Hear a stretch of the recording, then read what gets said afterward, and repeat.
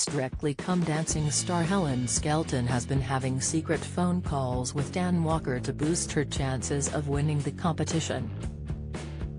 Former BBC Breakfast presenter Dan, who took part in Strictly's 2021 series, finished in 5th place alongside his partner Nadia Beachkova. Despite wowing the judges and audience on numerous occasions, the 45-year-old wishes he allowed himself to enjoy it more and doesn't want Helen to make the same mistake. He told the star, "I know Helen Skelton really well and I've been talking to her quite a bit and I think has been fantastic and I told her she's going to be there for quite some time. She rang me the week before she went on and I told her you have to go into it with her eyes wide open."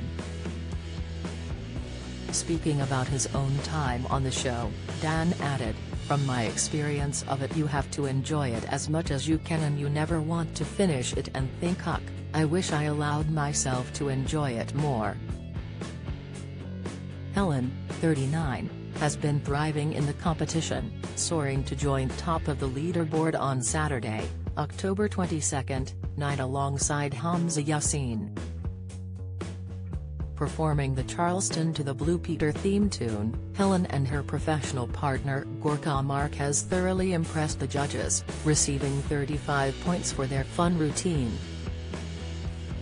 The BBC Radio 5 Live host was grinning from ear to ear as she spoke to host Claudia Winkleman after receiving her highest score of the series. This comes after Helen revealed she had moved her family back to her childhood town in Cumbria following her split from ex-husband Richie Myler.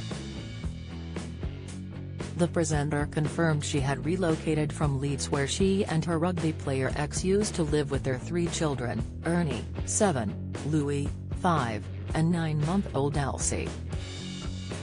The star confirmed that her children being looked after by their grandparents as she splits her time between Cumbria and the Strictly studios in Hertfordshire.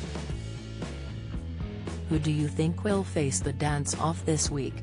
Have your say in the comments section below.